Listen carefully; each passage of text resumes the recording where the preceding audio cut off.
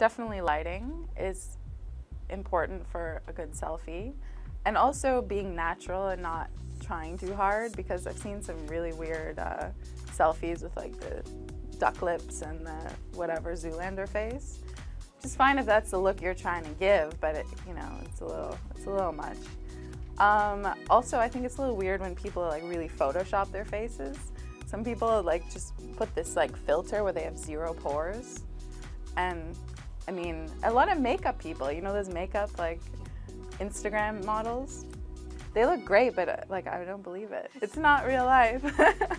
If I'm taking a selfie, I think you have to figure out what your best angle is, first of all. So it's a matter of like moving the camera around, I guess.